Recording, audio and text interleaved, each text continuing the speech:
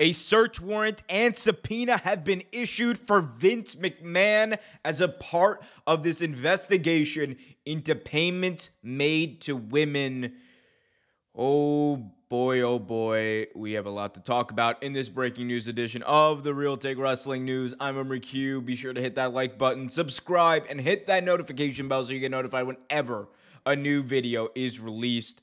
So, it was revealed today, as of this morning, that Vince McMahon had been issued a federal grand jury subpoena, and this subpoena apparently came last month, and it is a part of the SEC investigation against McMahon over these claims, over these things that we know to be true now, that he made these hush money payments to women using WWE funds. For those who don't know, WWE recently disclosed that, quote, the company incurred $5.3 million and $7.1 million, respectively, of expenses related to the costs incurred. That's to the connection of Vince McMahon's alleged misconduct.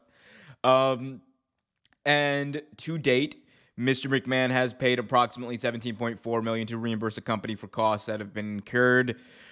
So, again, that is what we know. Vince made these payments reportedly using WWE funds. Now he's paid some of that back. However, when you do this, it's going to always come with an investigation like this.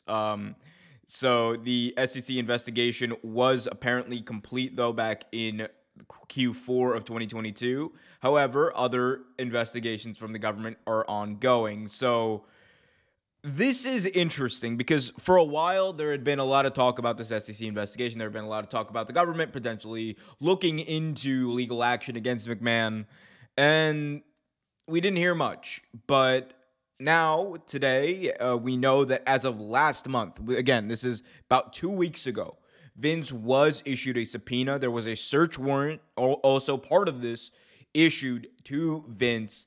And when that happens, it does raise some eyebrows, especially after things have been so quiet for so long. It means that the case is still ongoing. The investigation, obviously, here is still ongoing into Vince and this potential misuse of funds. And, well, I mean, like, alleged misuse of funds. Don't sue me, WWE, but, I mean, in my opinion, it's very blatantly misusing WWE funds. What complicates this now, though, are two things. One, Vince is officially on medical leave as of, I believe, the 20th, 21st of July due to that back surgery he had, that major back surgery he had that's likely going to keep him away. He's been on medical leave. He's still the vice chairman, whatever his official title is with this Endeavor group. So there's that, and then you also have the complication of the Endeavor ownership of WWE now, and then this merger, or this TKO merger that's supposed to happen with UFC eventually. How is that going to be impacted by this investigation? That's the big question, because we know that no matter what, Vince McMahon likely, will not face anything. Like, this is just completely conjecture for me. I'm not a legal analyst. I'm not going to speak as if I have any legal knowledge of this. However, one thing we do know is that when powerful people do shitty things, they tend not to be held responsible for it. This happens in government. This happens in companies like WWE. This happens in sports all the time. And while we should all want there to be justice, while we should all want there to be true action taken against people who do such wrong things, most of the time these things don't happen. That's just the unfortunate reality of the way the world works. The powerful people get rewarded, like Vince McMahon got rewarded for his actions, because he went out there, he admitted to doing all of this, basically, and then he just says, well, I'm just going to go make the deal of my entire life and sell WWE to Endeavor for billions of dollars.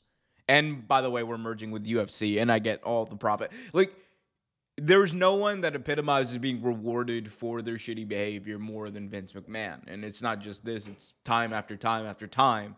So, the way I see it is, I feel like this investigation likely will go nowhere.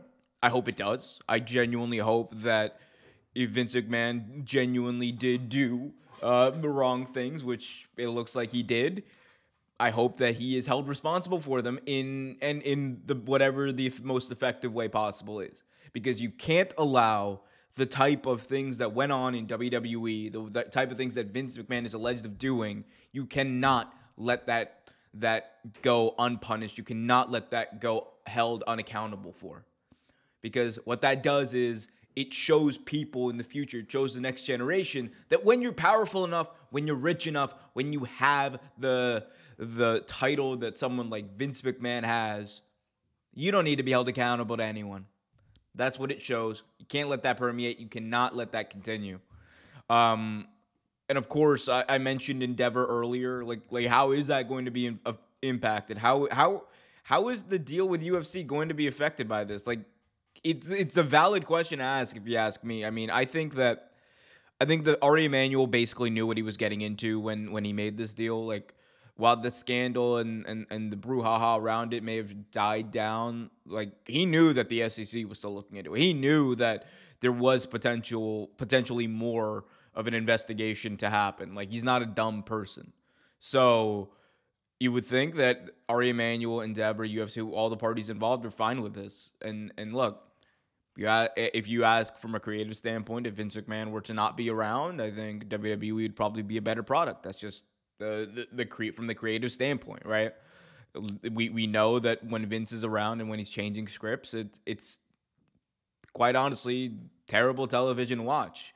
And for a lot of wrestling fans like myself, you'd rather choose to watch something like Monday Night Football or go out or do something else than watch Monday Night Raw or whatever, if Vince McMahon is writing it. That's just what the reality became over the past number of years before Triple H became the head guy.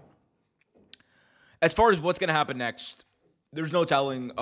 The fact that this subpoena was issued just 14 days ago shows you that there's at least some movement in this investigation, but again, will not pretend to be a legal expert. I will just tell you and report the news as I see it, and then give you my very, very honest, humble, and amateur take on it. I want to hear from you, though. What do you guys think? Is this big-time news a search warrant issued, a subpoena issued for Vince McMahon? Let me know in the comment section below. If you haven't already done so, do me a favor, smash that like button, subscribe, and hit that notification bell so you get notified whenever a new video is released. Until next time, be happy, be healthy, and as always, keep it real.